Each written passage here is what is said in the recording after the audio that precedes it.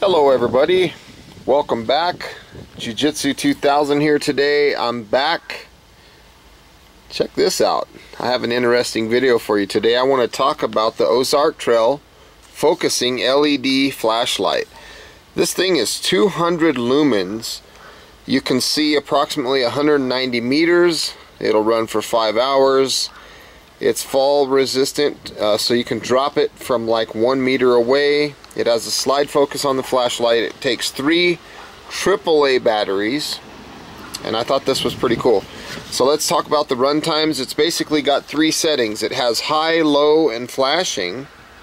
See that? High, low, and flashing. Spot to flood. I talked about all that. Again, this is aluminum housing.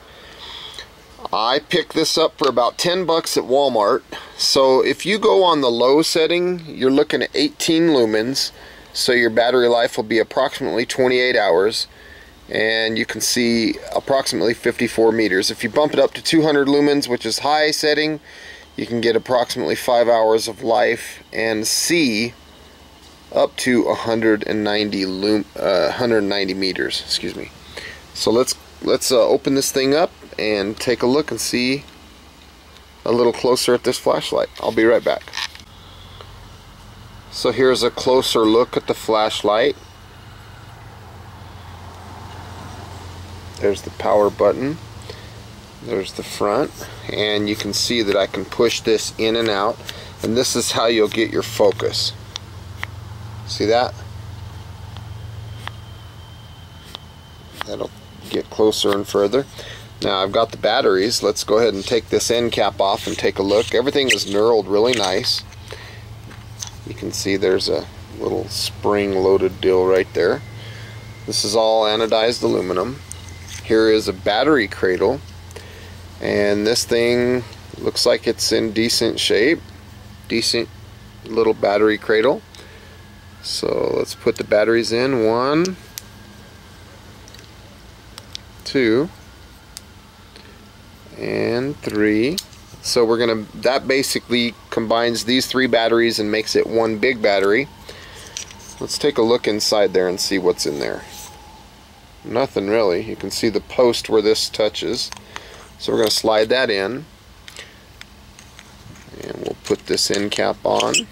Again, you can see there's an O-ring right here. So this flashlight is water resistant, not waterproof, but water resistant. So let's close that up. So let's push this button here. We turn it on, and I'm guessing that's high. And if I push this button without clicking it, that's how I switch to modes. There's low, and there's flashing. So again, I push this button without clicking it. There's high, low, and flashing. So I'm going to take this thing outside here tonight, and we'll take a look and see what it does. So you can see the focus of the beam there when I move this forward and backwards. Right down there on the ground, you can see this thing's pretty bright. So we'll come check back here when it's dark. That's on low. I'm just sliding that thing. Pretty cool little light. See you tonight.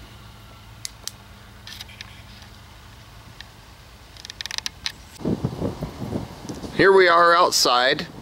I'm going to go ahead and turn the flashlight on. Let me make sure that I'm on.